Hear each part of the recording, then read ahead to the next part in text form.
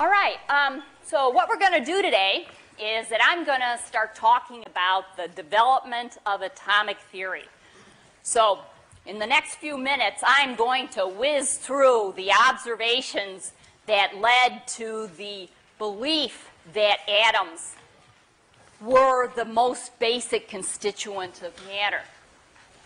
And then what we're going to see is that the atom can actually be split up, that the atom is not the most basic constituent of matter, that there's at least an electron and a nucleus. And we're going to start talking about what are the fundamental principles that have to obtain in order for that electron and nucleus to hang together, to remain an entity. And what we're going to see is that we're going to have to understand a new kind of mechanics to understand how that electron and nucleus hang together. And then further on in the course,